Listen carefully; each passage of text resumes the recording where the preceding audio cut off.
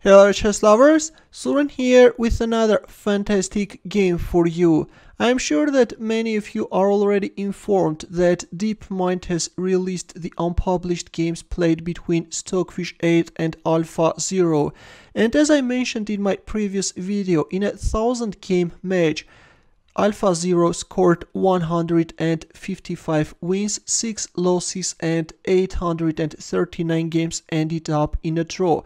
And the thing which raised my interest was that how on earth Stockfish 8 had managed to win 6 games. And in this video I would like to share one of that games where in a brutal style Stockfish is managing to crush AlphaZero.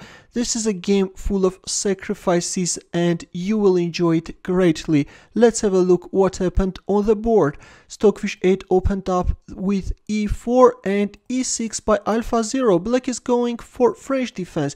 d4, d5, knight c3, knight f6, bishop g5, bishop e7, e5, knight d7, and in here white is either capturing on e7, can move back his bishop, but the most aggressive line is of course h4, Alekhine-Chatard Attack. This is a line where white is sacrificing a pawn for a quick development and rapid attacking chances. Bishop takes g5, h takes g5, and queen takes g5.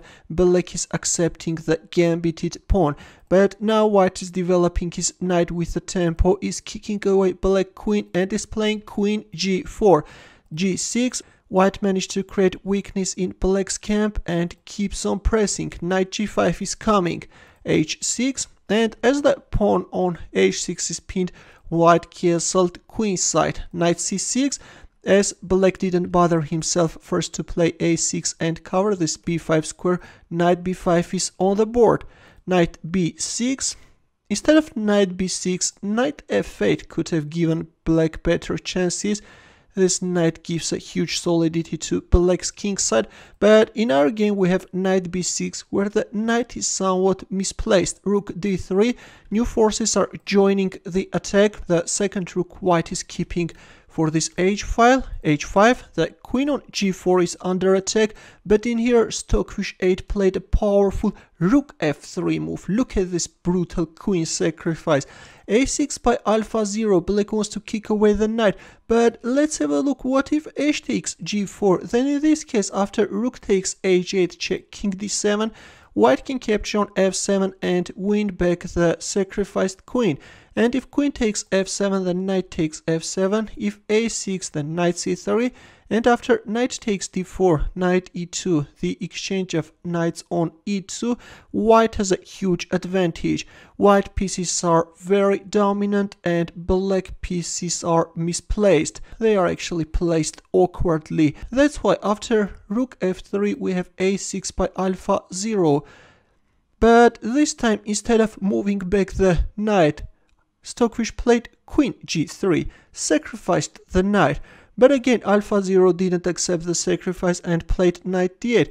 Let's have a look. What if a takes b5? Then white can simply capture the pawn on f7.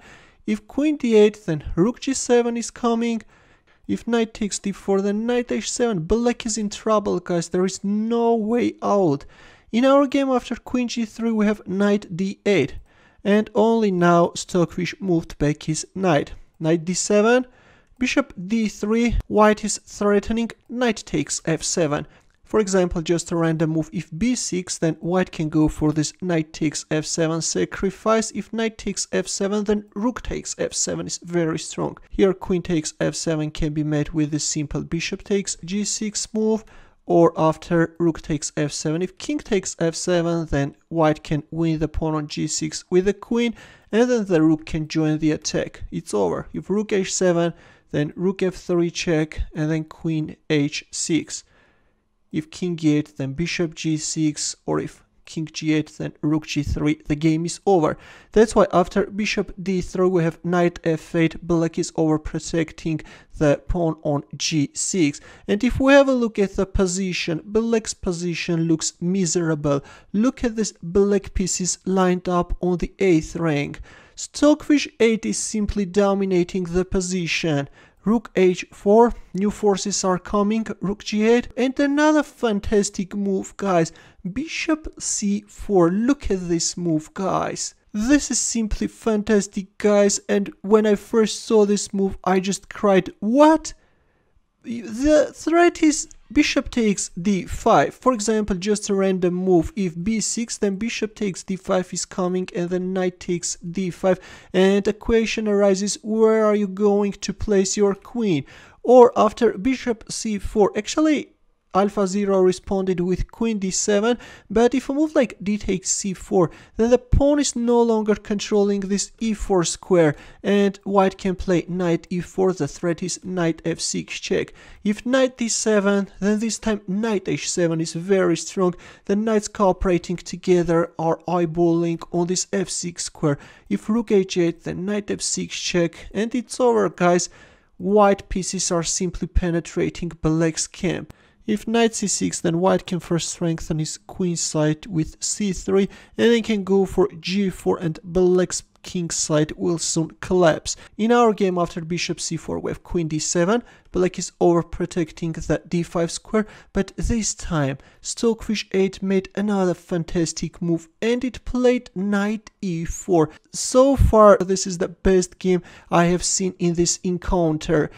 D takes e4 was played, knight takes e4, knight h7, a desperate attempt, black is covering this f6 square, but after rook takes h5, AlphaZero resigned. This is move 22 and AlphaZero resigned. Right now white wants to win this knight, and if a move like queen takes d4, then queen g4 is very strong. This time knight f6 is the threat. Black's position is so hopeless that Stockfish suggests to give away the queen and capture on e4, but of course even that can't help black. That's why after rook takes h5, AlphaZero resigned. Sounds unusual, right? That AlphaZero resigned. There should be some mistake in here. What a game. This was simply a spectacular game full of sacrifices. Stockfish 8 simply blew apart the artificial intelligence. Thanks for watching, I hope that you enjoyed this game. Share it with your friends, let them also know about this beauty. Also, for more games, consider subscribing to my channel and press that bell button to get notified about new uploads. I will see you in my next video. Good luck.